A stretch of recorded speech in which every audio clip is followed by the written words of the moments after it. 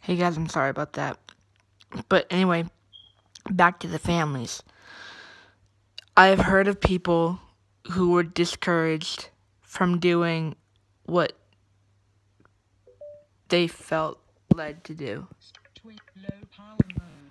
And I'm just here to let everyone know that if God calls you to do something, then He wants you to do it.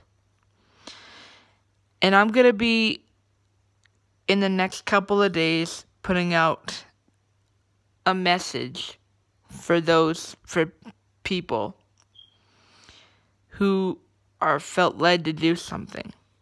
I'm going to read a passage for you, and it's a Bible study. I'm going to be doing part 3 of it soon, so stay tuned. Thank you.